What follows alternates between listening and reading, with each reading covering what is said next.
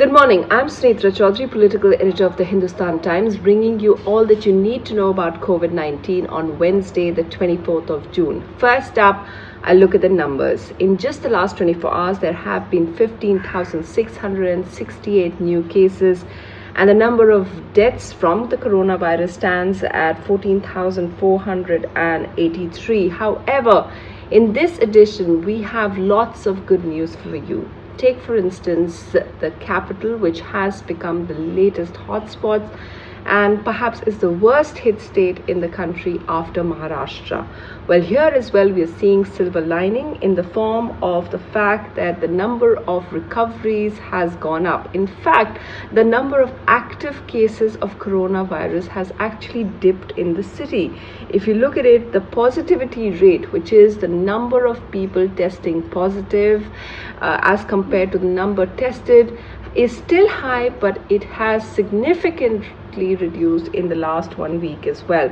And most importantly, because there's been a huge amount of fear about the logistical capacity of the city and the infrastructure in healthcare, the number of free beds available in the city has also increased. So all in all, quite a positive outlook for the capital.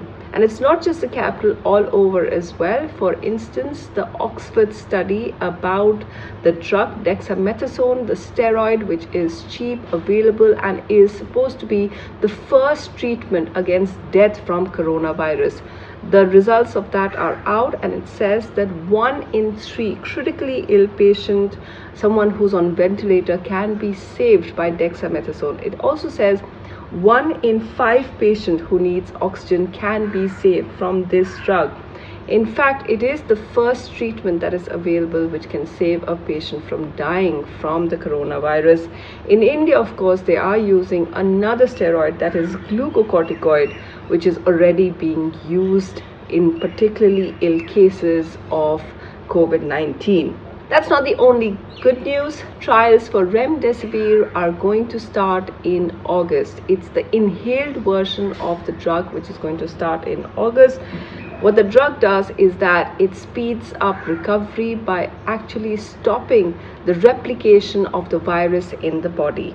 And so the inhaled version, once it's brought in, what it will do is, at the moment the drug is administered intravenously.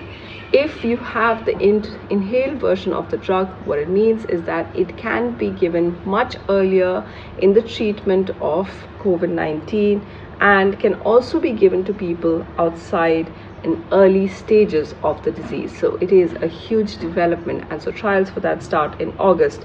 Speaking of trials for the Oxford vaccine have now started in Brazil, which is very badly hit and also one of the places where the infections are rising at a rapid rate.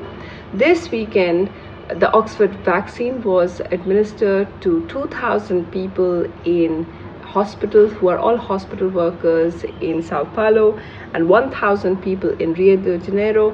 This is the first use of the Oxford vaccine outside the UK, and so results of that are waited as well. And finally, ICMR has now expanded the scope of antigen and antibody testing. These rapid tests, which give results in just 30 minutes, can now be deployed not just in hospitals but also PSUs and other offices, so that they allay fears of those people who are coming back to work. Private sector has in fact welcomed this move, and this can be set up very easily. And most importantly, what it does is that it will improve and totally hasten the process of contact tracing. So that goes a long way in improved testing facilities across the country. Those are the news updates for now. Keep tracking them on hindustantimes.com.